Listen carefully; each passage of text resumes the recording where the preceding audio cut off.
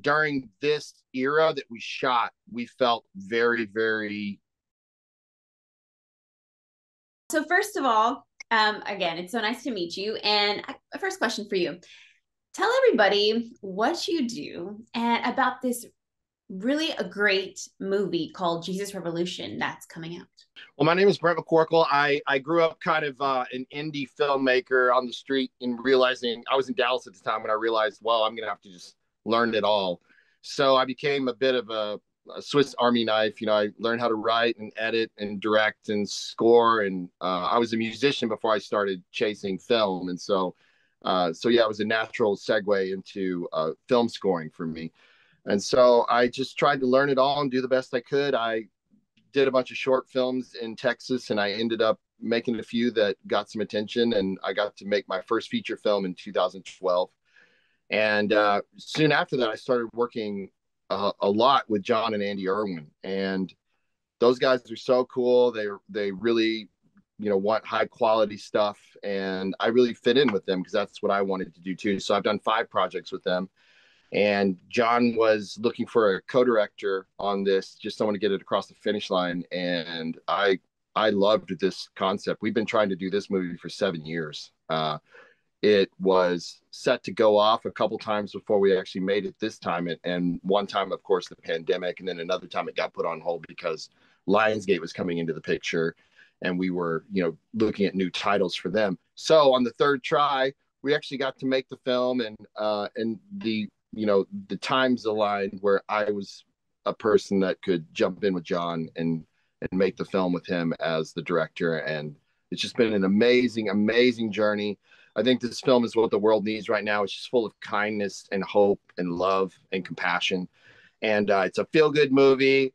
No one pulls out a gun on anybody. I mean, it's just a very sweet little movie that I think is going to touch a lot of hearts. And it really is about, in the Christian faith, there should be enough love for everyone.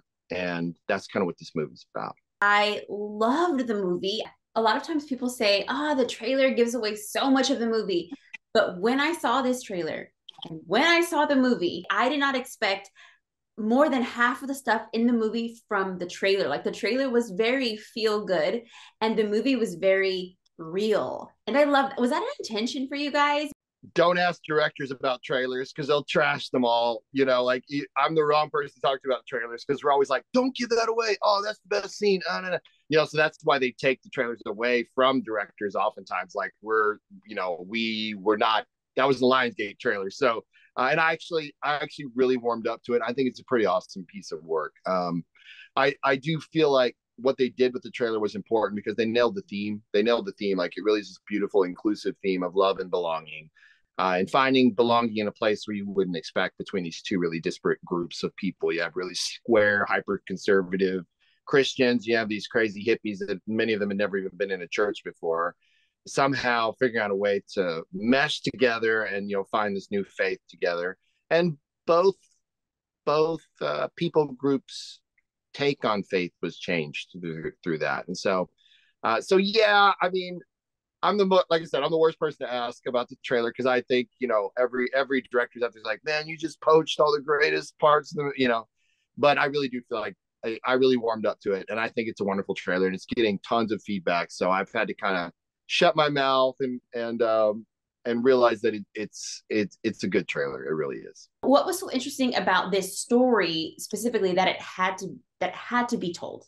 Nobody knew this story really, other than the people that lived it. And like what it ended up becoming was huge in America, but it started out really small. And so John Irwin, when he was prepping for Woodlawn, which I don't know if you saw that film or not, but it's really cool. It's a racial reconciliation film. It really is a beautiful, loving movie as well. But he saw something online that showed the Jesus Revolution Time magazine cover. He's like, I wonder what that is. So he started looking around, and Time magazine didn't have it digitally archived or anything. So he's like, I wonder what that article is. So he found a collector's item copy on eBay and bought it for like $150. And when he read this article, he pointed at, he's like, this is the next movie. This is what I want to do.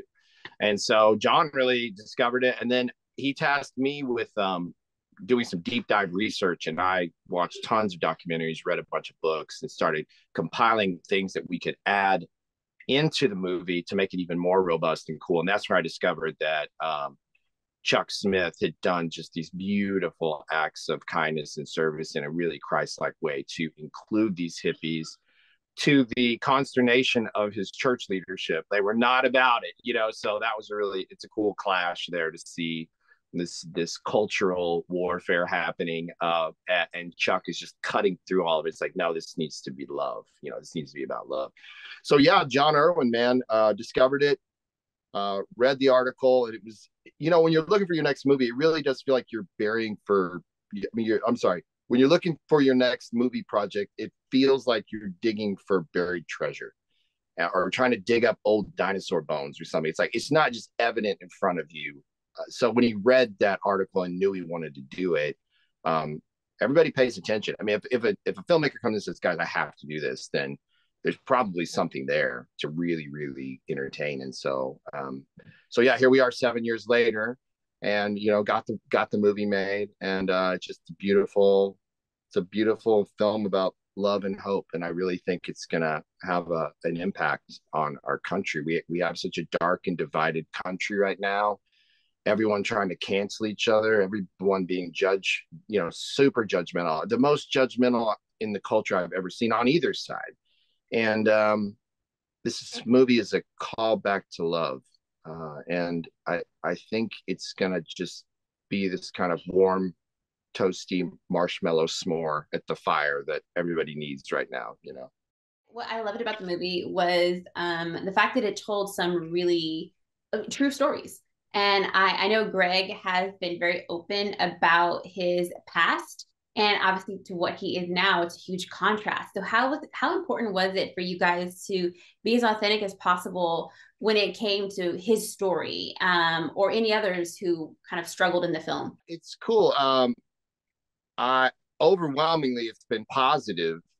I think, not citing any film specifically, but I think Christian films in general have a bit of a propaganda problem where they're not authentic, they're not vulnerable, they don't tell the full story, and everything gets wrapped up with this cute little pretty bow at the end, and that's not real life.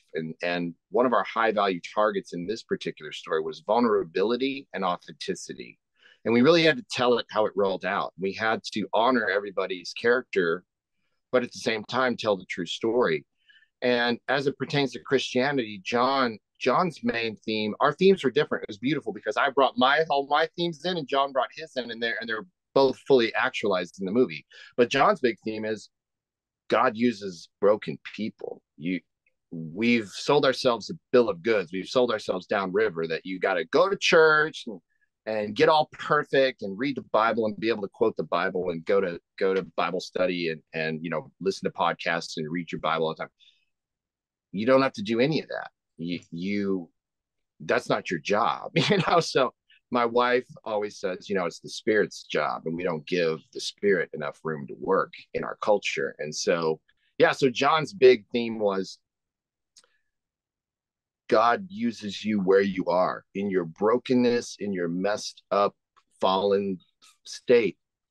He can use you. And that was his theme in the movie. And it really shows up. I think it's really beautiful. And actually, quite frankly, I think it's biblical. I think it's actually more biblical to tell it that way than to whitewash everything and tie it up with a really cute ribbon and a bow at the end. So yeah, it was very, very set as it was, I'm sorry, let me back up.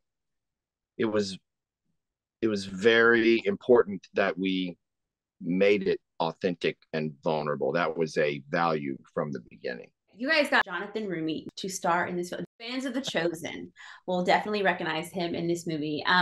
Was it just a first thought to have, hey, he plays Jesus and he kind of looks like this guy who's kind of acting like he would love to be Jesus?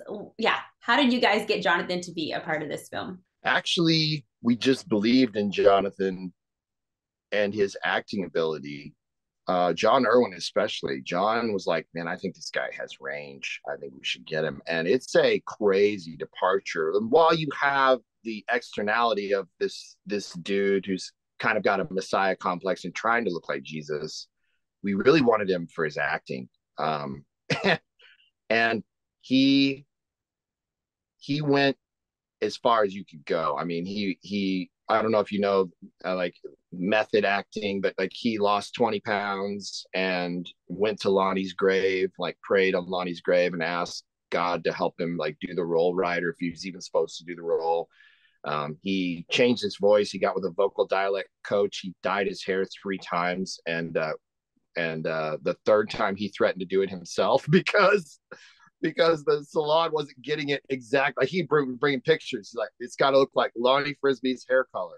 And the third time he threatened to do it himself. Like, okay. So they sent him to a really, really good guy. And they finally got it. But he was very protective of Lonnie's story, and he was very, very dedicated to bringing the role to life in just a beautiful way. And he used every tool that he knew as an actor to bring something new and fresh. And I know when people, the Chosen fans, when people first see him, they're like, oh man, but you quickly forget because he's just bringing you, some completely different radio frequencies than his Jesus and the Chosen. And we knew he was going to do it. And I defended all of his method type things. And I'll tell one quick story about Lonnie.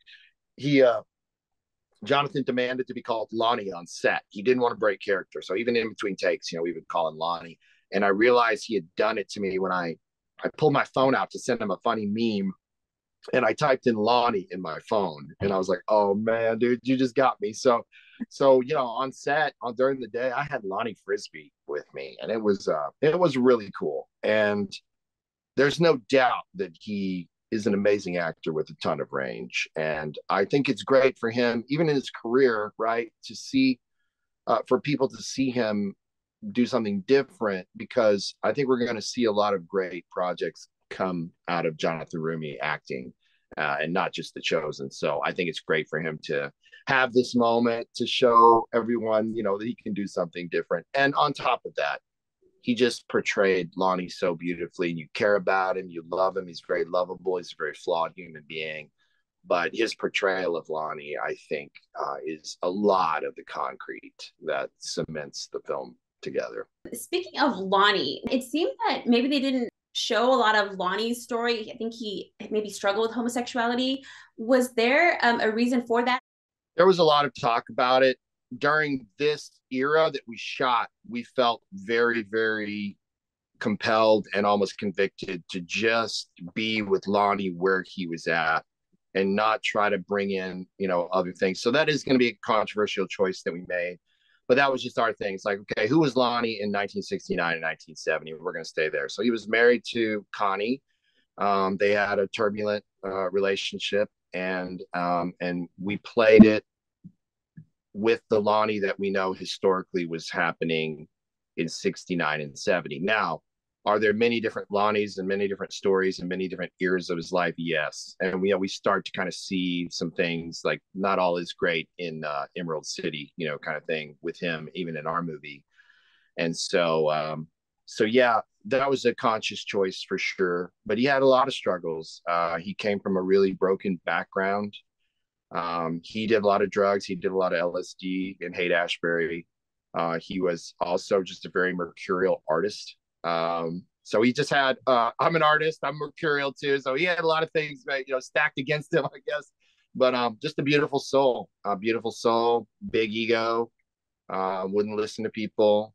And yet, one of the most gifted seers and Christian ministers of our time. So we felt like, if anything, another thing I would add to this is there have been Christian people, because of his background, that have gone to great lengths to erase him out of their history, to eradicate him, to the point that they've gone into their literature and reprinted it without his name on it.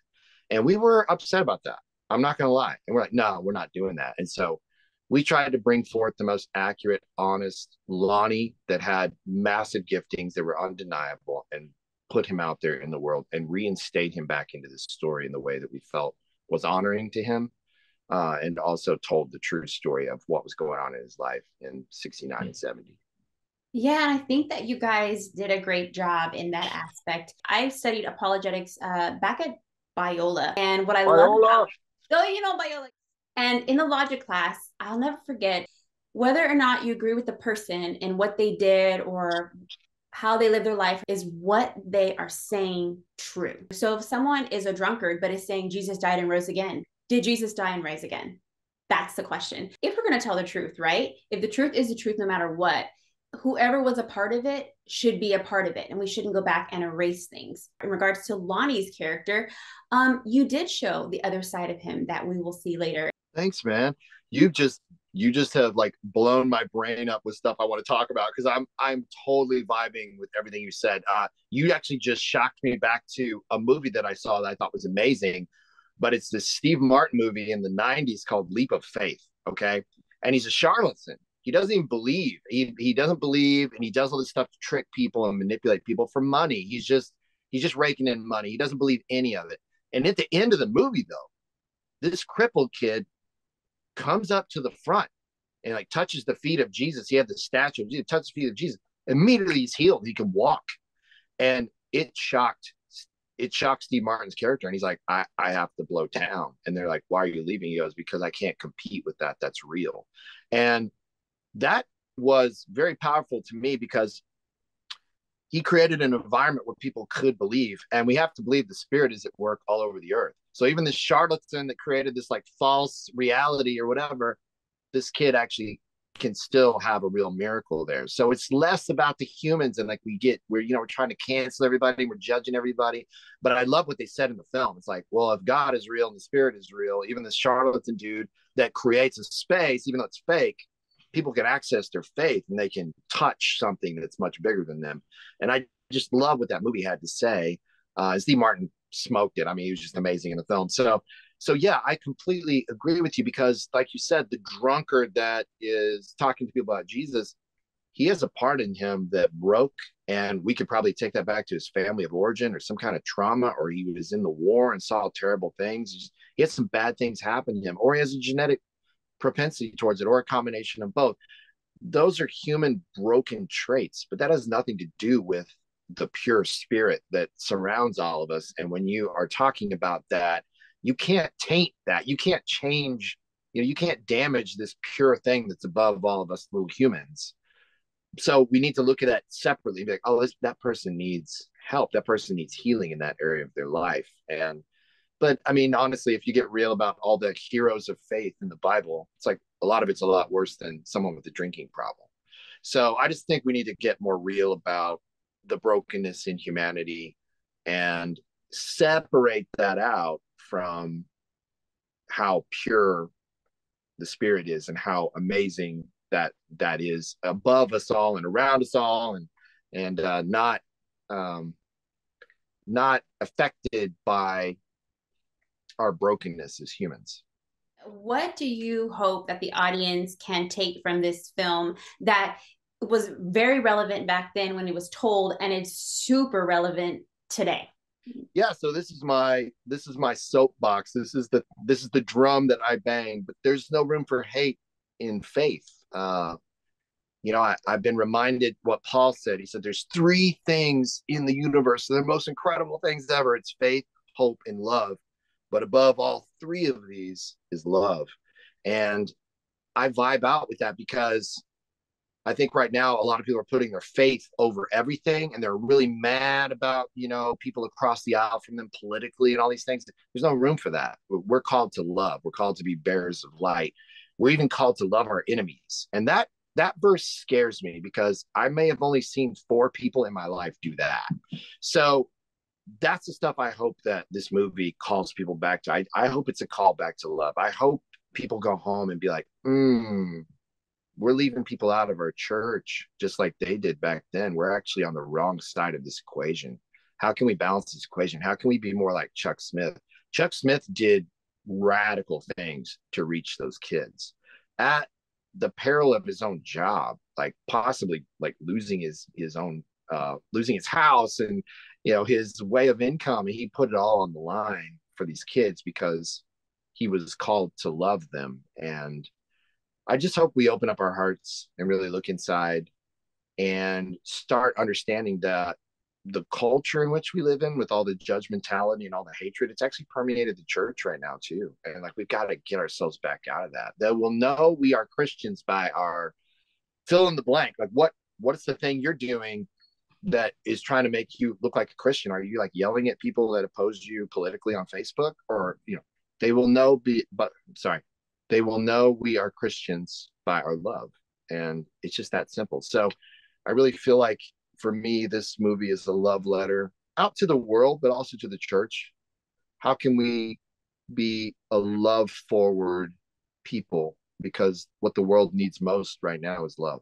Exactly. We need Jesus, and God is love. And I think what I loved about Chuck Smith is, yes, he extended the hand to people who acted or looked different, but he didn't change the truth of the gospel. And we want to share the gospel and share the truth of the word of God in grace and in truth. And he was able to get to a point where he could do both of that without watering down the truth, but also taking the truth to people like Jesus did himself. Jesus went to people, right? They came to him, but he also went to them and he met them where they're at.